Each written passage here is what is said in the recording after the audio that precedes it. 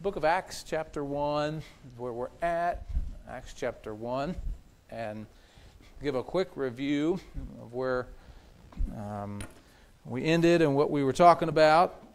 If you have your Bible, let's open it up there. Acts chapter 1, verse 5, 6, 7, and 8, and we'll see how much we get through this, okay? Acts chapter 1, verse 5, 6, 7, and 8, it says, For John truly baptized with water, but ye shall be baptized with the Holy Ghost not many days hence. When they therefore were come together, they asked of him, saying, Lord, wilt thou at this time restore again the kingdom to Israel? He said unto them, It is not for you to know the times or the seasons which the Father hath put in his own power, but ye shall receive power after that the Holy Ghost is come upon you. Ye shall be witnesses unto me both in Jerusalem and in all Judea and in Samaria and the uttermost parts of the earth. When he had spoken these things, while they beheld, he was taken up, and a cloud received him out of their sight. And while they looked steadfastly toward heaven, as he went up, behold, two men stood by them in white apparel, which also said, Ye men of Galilee, why stand ye gazing up into heaven? The same Jesus which is taken up from you into heaven shall so come in like manner as ye have seen him go into heaven. Then returned they unto Jerusalem from the mount called Olivet, which is from Jerusalem a Sabbath day's journey. Lord, bless again your word. Thank you for it. I pray that you give me wisdom to be able to explain, expound, and express some of the thoughts that we find in this passage. And then, Lord, you lead, your Spirit would have free will, free reign amongst us. In Jesus' name, amen. So this Acts chapter 1, we've gotten through just the introduction, the resurrection, infallible proofs, and then it mentions this baptism of the Holy Ghost. And that's what we talked about the last time I was up here, to try to distinguish. The word baptism just means to be immersed. It just means to be dunked in. So you could be like Scrooge McDuck, dunked in money. Amen. I remember when I was a cartoon, I was a kid, they'd swim in the coins. You could be a donut, be dunked in, baptized in coffee. You could be Brother Dave McCracken. He used to preach a message about blackberry cobbler. I'll never forget it. And he said, I just want to dive in it and swim in a big thing of blackberry cobbler. I don't know why that's in my mind, but he would preach about blackberry cobbler. And you could be baptized in anything. Just means to be immersed. When we have a physical baptism, we have water, and we immerse the person in water. It pictures a burial, and it pictures a new life that they're living now, and a committed life. But they're just immersed they're baptized with water. This Acts chapter 1 is talking about a moment where people will have been baptized with the Holy Ghost. And that event happens in Acts chapter 2. I believe it also happens in Acts chapter 10. And we'll get into those as we go through the chapters. But it just means that wherever they were at, the room filled with the Holy Ghost, and it came upon all of them. We talk about being filled with the Holy Spirit. There's a difference with that. Being filled with the Holy Spirit, I think, is an experience that all of us should have and could have on a routinely basis. To be filled with the Holy Ghost literally means for Him to have full reign and occupy inside of us. And I'll show that to you. But the reason why I'm making a big deal is this baptism with the Holy Ghost. I believe it happened, and now it was fulfilled. Jesus said, wait for it, and it happened. He didn't tell us to wait for a baptism of the Holy Ghost. In fact, in Ephesians, it tells us there's just one faith, one Lord, one baptism. And so that can be confusing at times, and I'm not trying to distance and make dissonance with other church families, but you know what? I sure won't hesitate from what we teach as doctrine in the Bible here. Amen? I want to have some unity and want to be able to explain and study out what and why we get what we get. And so if you were asking the Baptist church, do you believe in a second blessing or a baptism of the Holy Ghost? I'll say, no, I believe in the filling of the Holy Ghost, and you can be refilled and refilled and refilled. Let me show you how you get filled with the Holy Spirit. Go with me to Ephesians chapter number 1. Ephesians 1. Let's walk through a few pages of Ephesians. Ephesians 1, verse 13. This is how you get him inside of you, because they had him outside of them. They were baptized with the Holy Ghost. And who did that? The Lord Jesus. John said, I baptize you with water. There's one among you who's going to baptize you with the Holy Ghost and with fire. And he was talking about Jesus. And Jesus told these disciples, wait till this happens. When it comes upon you, and then there'll be power along with it. Ephesians chapter 1, look at verse 13. Ephesians 1:13. In whom ye also trusted, after that ye heard the word of truth, the gospel of your salvation, in whom also after that ye believed, ye were sealed with that Holy Spirit of promise, which is the earnest of our inheritance until the redemption of the purchased possession unto the praise of his glory. So when you believe, that's when you're sealed with the Holy Spirit. He comes in, he stays in. Look at Ephesians chapter 4. Just turn the couple pages with me.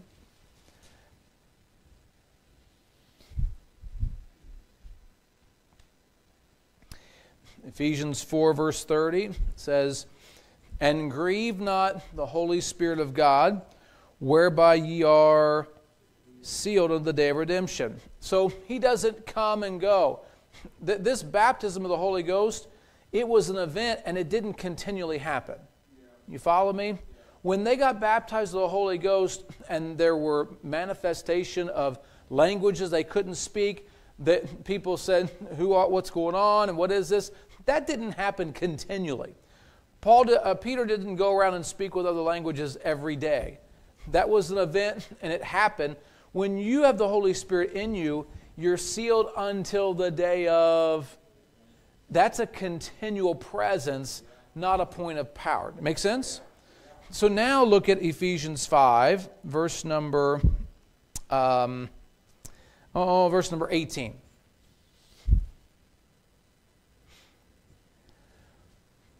The Bible says, and be not drunk with wine, wherein is excess, but be filled with, what's it say? Spirit. So just a parallel. If someone is drunk with wine, they are controlled by another substance. We'd say they've lost their sobriety, or they've lost their control. And so if you said, hey, this guy's drunk, then you're like, whoa, he is acting differently than he normally would. Amen? So the Bible says, be not drunk with wine wherein even itself is excess, but be filled with the Spirit. And so it's the same way that a guy would be controlled and would act differently than he would naturally if the Holy Spirit is filled him. Does that make sense?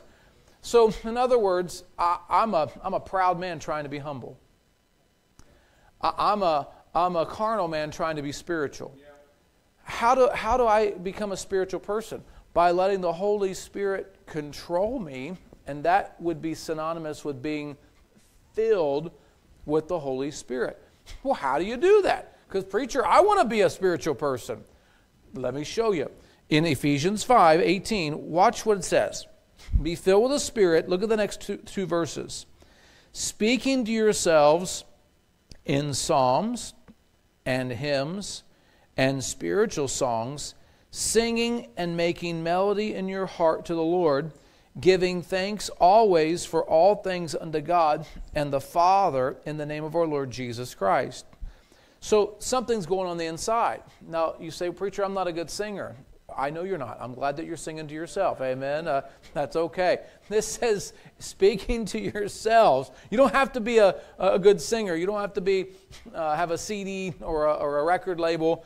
It says speaking to yourselves psalms That's Scripture, isn't it? Psalms, there's a whole book of it, 150 of them. Hymns, those are traditionally songs about Him. That's why we call them hymns. It's something that is orchestrated about Him. And there are plenty of other songs, and there's a host of songs. But when we say, I want to sing a hymn, where it's, oh, victory in... Yeah, it's about Him. And it's something, hopefully, that have some scriptural background and basis. Then it says, and spiritual songs. Again, songs that would have something not carnal or not fleshly, but spiritual message.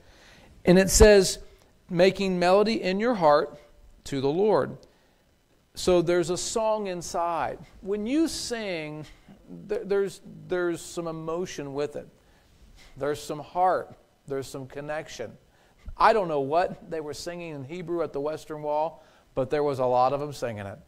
And I'm pretty sure it was Scripture. And just a chorus and a parade of different positions of the song. And boy, it was just a lot of going on at the Western Wall. They are putting those Scriptures to song. I think David would be their foundation and their reasoning for doing that. Even Moses, when they won the battle, there was a song of Moses. They sung after they went through the Red Sea. Interesting that songs are made over important events. The country singer that passed away recently, and he wrote the song after 9/11, and a patriotic song. We sing the Star Spangled Banner. That was kind of during a battle, wasn't it? Written by Francis Scott Key. Yep. Thank you for my history lesson for reminding me. But the ramparts red glare, the bombs bursting in air. It's written with an event in mind that they sung about. So this event, that being filled with melody about psalms and hymns, then look at the submission, verse 20. Giving thanks always for all things unto God and the Father in the name of our Lord Jesus Christ. Boy, a spiritual mindset is a submissive mindset. To be controlled by something means you submit to it. If a man gets drunk, he has taken in intoxication. He's submitted to let that enter his body. So for a spiritual parallel, you're saying, I'm submitting, Lord, I want to do what you have for me to do. Well, where do you find, besides just these songs and these examples, where do you find what God wants you to do? Go to Colossians chapter 3 now. And this is the difference between being filled with the Spirit, which I think, since He's with us till the day of redemption, ought to be a continual thing, as opposed to the baptism of the Holy Ghost, which was a point of time that it took place. Colossians chapter 3. Look at verse 16, and let's start in the middle of the verse. Because Ephesians 5 said, speaking to yourself psalms, hymns, spiritual songs, and that came after being filled with the Spirit. Colossians 3, in the middle of the verse, it says, teaching and admonishing one another in psalms, hymns, spiritual songs, singing with grace, where at? In your hearts to the Lord. Look at the next verse. And whatsoever you do in word or deed, do all in the name of the Lord, giving thanks to God and the Father by Him. Now look at the beginning of verse 16. What's different? Verse 16 starts with this. Let the word of Christ dwell in you richly. I'm suggesting the way that you're filled with the Spirit is to be filled with the Bible. Filled with God's Word. That can happen continually. That can happen just consistently. Try to be controlled by this book. So I got to be at a Jewish home on Friday evening, 6 o'clock. Actually about 6:30 because they went to the synagogue and they got back, and we were going to enjoy a Sabbath meal with them. And they said, Friday nights are special. It's special. We always do this. We always gather after we go read the scriptures. We come back, and this is what our family does every Friday night of the world. It's interesting. They're continually to observe the Sabbath day. And that's because of the law of Moses and Judaism. Well, when we continue to observe God's Word, that's where we're filled with the Spirit. Are Old Testament Jews filled with the Spirit? No. He did not dwell in them. This is a New Testament principle. But it's the same type of practice where the baptism of the Holy Ghost is wait for this to happen. It's going to happen. Power's going to come on you, and then you're going to go and be witnesses. So if anyone ever tells you or asks you, hey, have you got the Holy Ghost? You say, yeah, I got him when I got saved. Yeah, no, I mean, have you got the baptism of the Holy Ghost? And I'll say, no, because that was in the book of Acts, and it already happened. Well, you're missing out. Listen, I want to be filled with the Spirit. That's the instruction I see in Scripture, that God can use me however He wants, but I'm not waiting for a point in time. I want to have a continual partaking of being filled with God's Word, okay? So that, just to again reiterate that. Now go back to Acts chapter 1.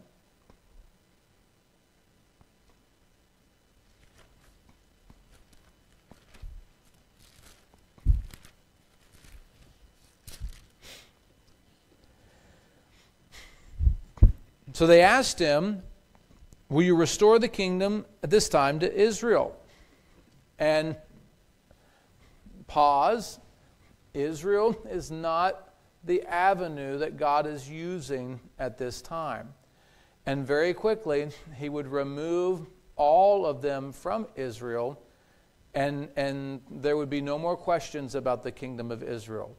This is about 33 A.D., Jesus died, resurrected. They're 40 days after, and they're like, is now when you're going to restore the kingdom?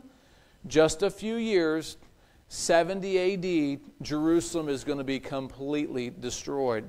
I sat outside of the Western Wall, and there are huge rocks. I'm talking, I could not put my arms and measure the height or the length of them, that were just thrown down from that wall, and they rebuilt the wall with smaller rocks that to just fill it in at a later time. When Titus went through and they burned Jerusalem, they literally threw all the rocks of that Temple Mount and the foundation, they threw them over the edge. They were just covered with dirt, and they excavated and just leave them sitting there. Huge rocks. And the bedrock of the Western Wall, there's a stone that they could not remove. And I put my hand on one end of it, and the preacher walked down almost 100 feet to the other end of this one stone. And it was from here to here tall. They said it might weigh between 300 and 500 metric tons. How much is that? I have no idea. It just looked like it weighed a lot. How they ever got there, and the Roman Herod put it there, but you could see where they had tried to dig and chisel on that stone, and they just stopped. And there's little stones that are all over it, and that's the foundation of the Western Wall underground that you can't see from aerial photos.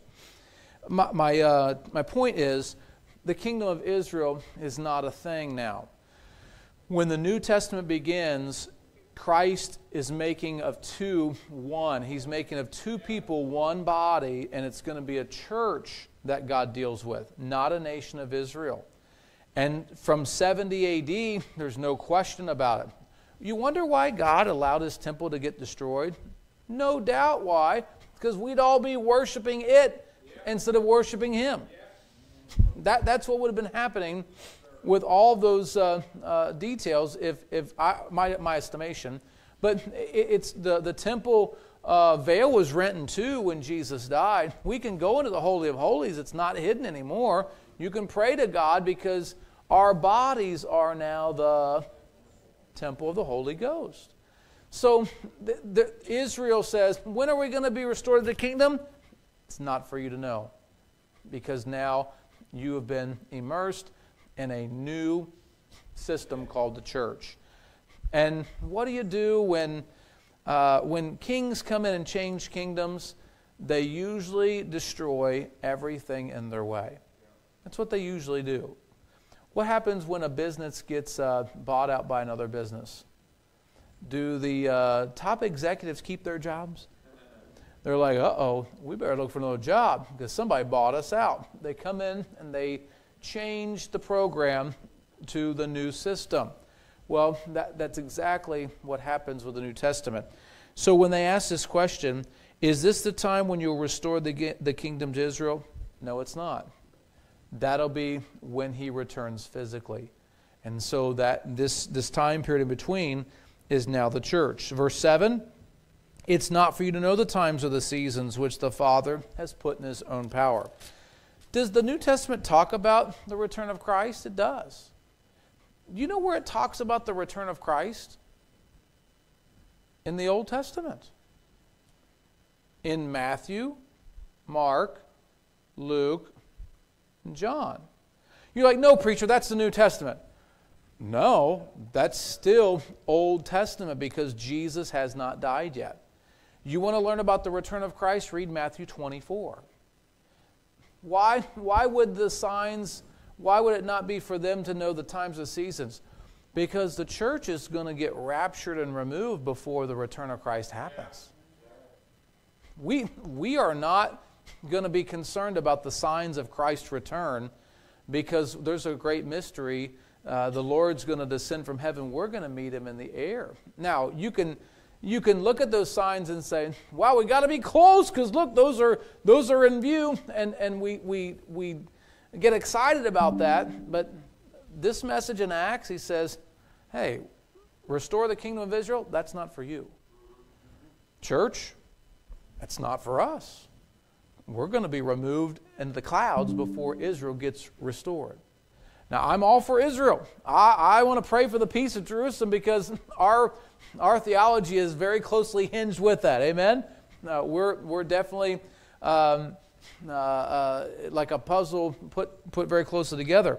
But he told them, it's not for you to know the times or the seasons which the Father hath put in his own power. When's the kingdom of Israel going to be restored? Don't worry about it. You've got something else to worry about. Now, is Israel back in the land? Yes, I was just there. Are they going to be removed? No, they're going to stay there. So we can get excited that we're very close, and scoffers doubting it. That's a sign. Evil seducers getting worse and worse. There's some hints of what coming, but here's what he told them in verse 8. Ye shall receive power after the Holy Ghost has come upon you. So that point, not that presence where it's continually happening, that point of the baptism of the Holy Ghost, notice verse 8, come upon you, not within you. This is an external event. Ye shall be witnesses unto me both in Jerusalem, Judea, Samaria, and the uttermost part of the earth. Now, get this picture because this is part of it. They are on the mountain of Mount Olives, and they're looking at Jerusalem 2/3 of a mile across a valley. Okay?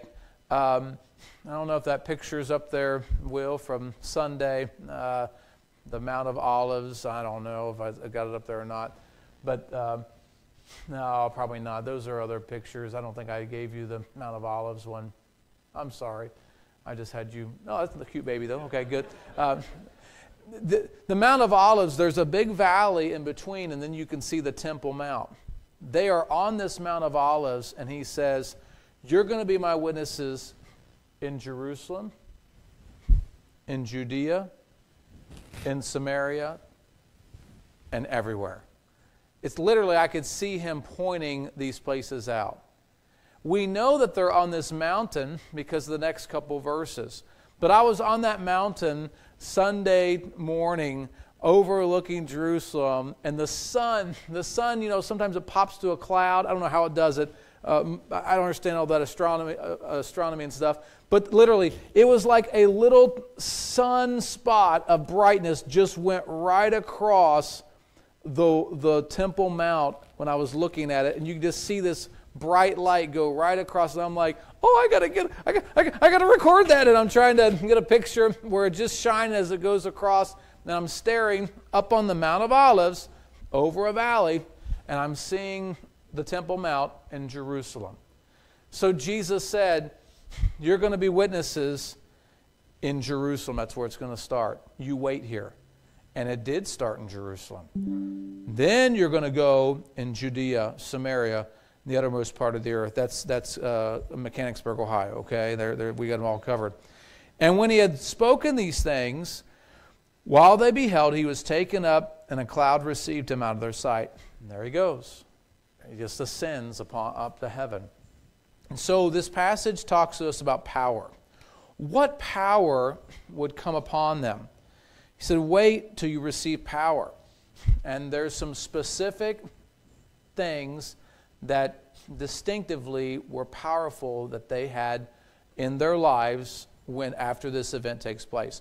Go back to the book of Mark, chapter 16, and I'll show you, and we'll look at a couple of these examples, and then we'll call it a day, okay?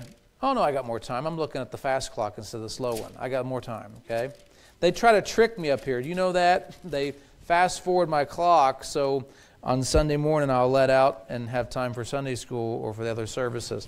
But on Wednesday, there's nothing afterwards. I can keep you all day long.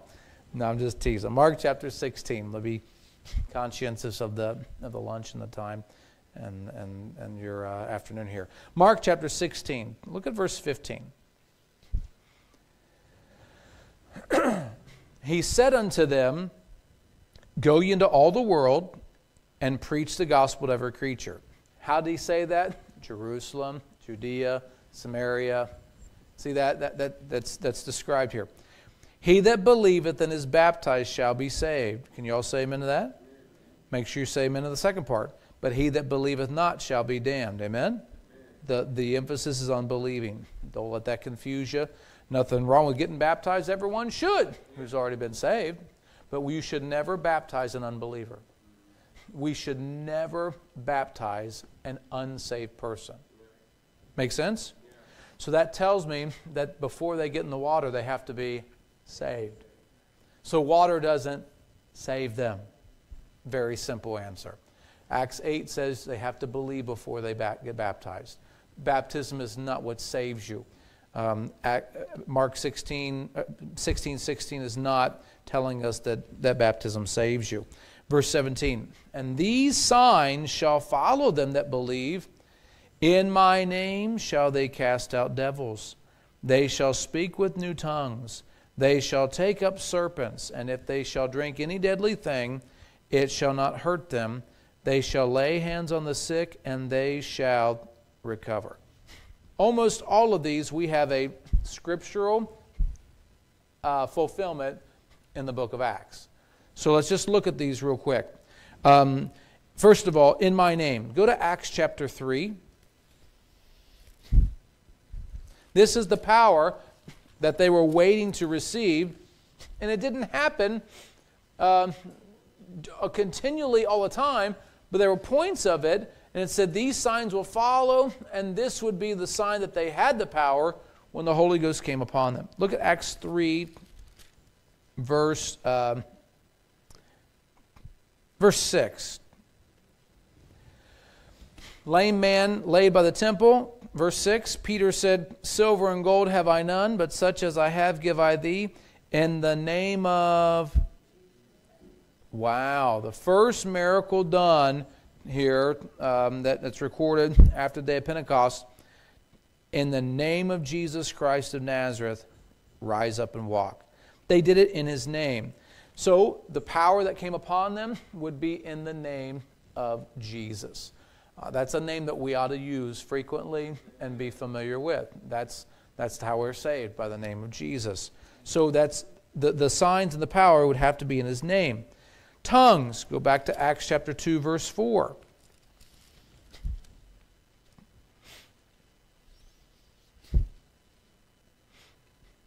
And they began to speak with other tongues as the Spirit gave them utterance. What kind of tongues? Verse 6. They were confounded because that every man heard them speak in what? It was not a heavenly babble. It was not a heavenly language.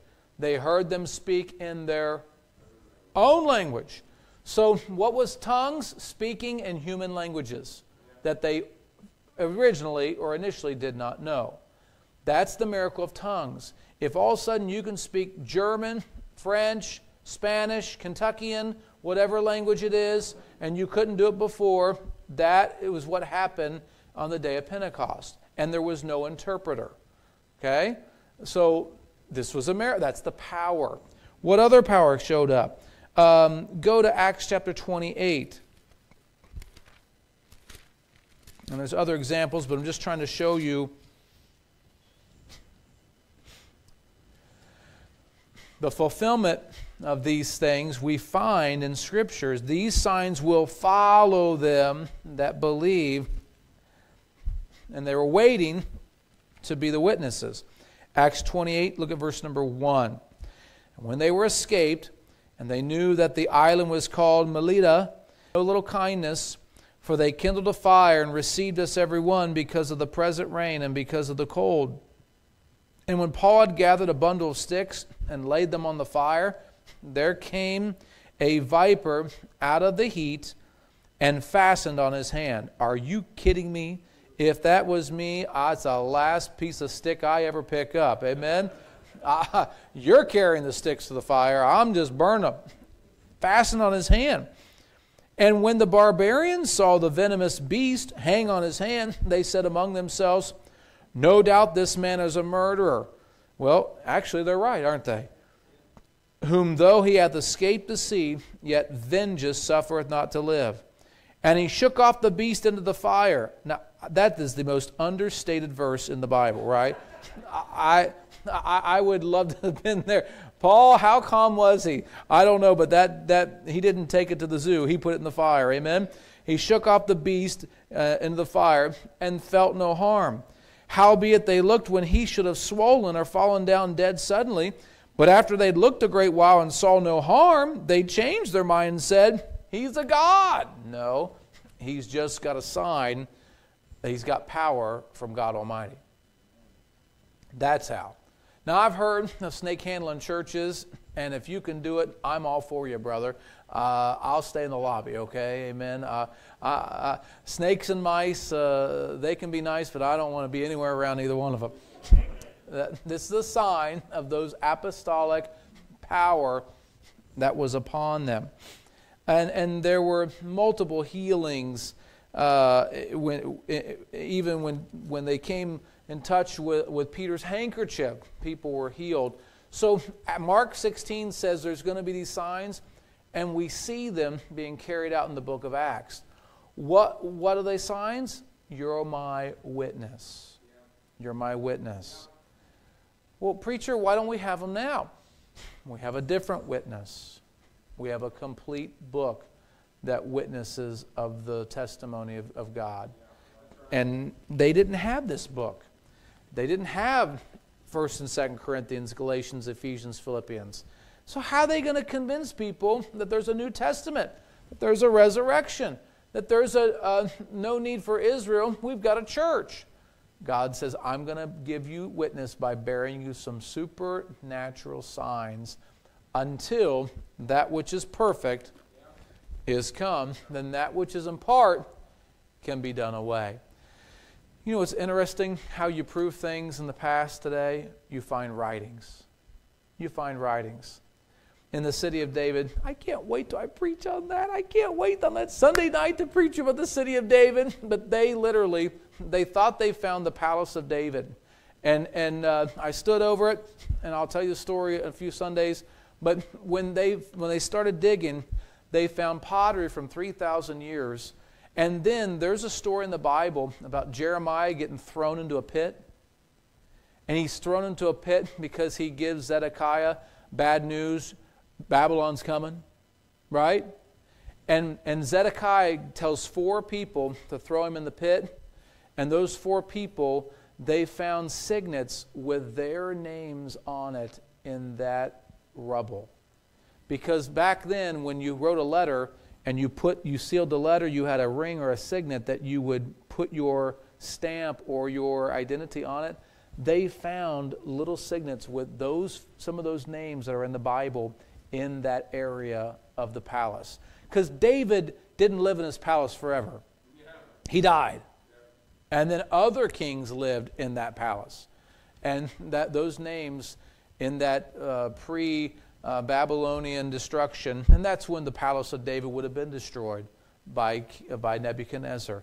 But they found those signets. You know how we prove things? We find stuff that has been written down. You know how you prove that you bought something at a store? You got a receipt. I went to McDonald's this morning. Elliot had a brace that had to be fixed on his braces. I'm telling you, when Mama leaves, everything can happen wrong. You know, it's like, are you kidding me? The kids' braces are falling off. And we went there, and so he got it fixed. Wasn't no problem. But I said, well, buddy, before you go back to school, you want a sandwich? He's like, is McDonald's serving breakfast? I'm like, I think they are. Oh, yeah, he wants a McGriddle. So we stopped. Well, if he's going to get one, I mean, come on, Dad might as well get one too.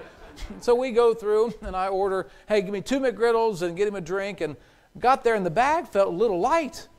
And I thought, wait a second. I looked in, there's only 1 McGriddle. Sorry, Elliot. Dad, no, I didn't do that. You get yours. And I said, hey, I ordered 2. And I said, well, let me get the receipt. I couldn't find the receipt. And I said, well, they didn't give me a receipt. Look, maybe they didn't order 2. I want 2. I'll pay for the second. So she was starting to make another. I handed my card, and I got on my phone to look online. They didn't charge me for 2. So I'm glad I paid for the second. But I was looking for the written proof to prove if I bought 2 McGriddles or not. What's written down proves what took place. Amen? It hadn't been written down, but that's way more proof than supernatural signs that can be explained away. Have you heard some of the ridiculous explanations of the splitting of the Red Sea? Well, it was a very narrow area. That's the way the Jews walked across the Red Sea. Well, the walls of Jericho really didn't fall down. What happened was, well, Jesus really didn't resurrect. He just went into a coma, and then he resuscitated. The world of non-believers would try to explain everything away. I always love that Red Sea one because I think, wow, that's pretty amazing, because if the Jews walked through 2 inches of water, he drowned all the Egyptians with the same 2 inches of water. That's even more amazing, right? But it happened the way God said, but miracles and signs people can explain away with a lot of other things. Amen? Votes in 2020. All kinds of things. People can explain, hey, battles. I looked up because I heard when I was over there some of the beginnings of Islam, and that there was a treaty that Muhammad broke with Mecca. In the origins of Islam, he went away and he came back and he tried to conquer it, and then he couldn't, and he made a peace treaty, and then he broke the treaty. Well, you know what? You can read just as many websites that say, no, he didn't break that treaty. They attacked him. He was righteous. How do you know? Somebody had to write it down, because whatever bias you are can change the narrative. Same with these signs. But what happens is we've got Bible now dating back within 100 years of the first original copies. You have extant manuscripts to prove this New Testament. And you know what they found in Israel after they founded Israel? Dead Sea Scrolls, which connects the Old Testament with copies, and they're just the same thing. Isaiah 53 reads just like your King James Bible does. And there's a copper scroll, all kinds of artifacts. It's written down. So God wrote it down. Before he wrote it down, he gave these signs as witness. But the greatest witness is a written receipt. It's the greatest witness, a written receipt. You know, we used to say pictures would prove things. Have you heard of artificial intelligence now? Hey, I'm going to get hair one of these days from an AI picture. It's going to happen, man. I'm going to figure that out, and my picture is going to be looking good. I'm going to artificially engineer some hair on this head, at least in pictures, and you can't even trust that, can you? Can't trust photos. Written things. Written. And so, in the book of Acts, just where we're at, is God gave them power. Mark tells us some of the signs until we have the what's written down. Go back to Acts chapter 1, and I'll just give you one or two more thoughts, and we'll be done for the day. Acts chapter 1, verse 8 and 9. You're going to receive power. You're going to be witnesses. When he had spoken these things, he was taken up from a cloud. Verse 10, while they looked steadfastly toward heaven, he went up. Behold, two men stood by them in white apparel, which also said, Ye men of Galilee, why stand ye gazing in heaven? The same Jesus which is taken up from you in heaven shall so come in like manner as you have seen him go into heaven. The power, the plan, go into all the world, the promise, he's coming back. He is coming back. What, do you really think it's going to happen? I believe he kept all the other promises. So I believe this one's going to happen too. The power, the plan, the promise, and then look at the perspective. Verse number 12, and we'll finish. Then returned they unto Jerusalem from the Mount of Olives, which is from Jerusalem a Sabbath day's journey. There was a set amount of space that they were allowed to travel that would not be considered work. If you went over that, it would be considered work. Now, obviously, that can change now that you have vehicles. I don't know what a Sabbath day's journey is in today's Judaism, but reading tells me that a Sabbath day's journey is about 2/3 of a mile. Can I just tell you, on the Mount of Olives, overlooking the Kidron Valley, it's not a mile from there to Jerusalem. It's just across the valley. And that was where he said, go back and wait. You can go there on today. You can get there from this, the perspective. Wow. Just seeing all those hills and valleys now, when I'm reading the Bible, it just, I have a different perspective. Do you have to go there to see that things, I'm going to tell you again and again, no, you need to read this to believe it. But their perspective was, we're supposed to go wait, and we have this much space to go.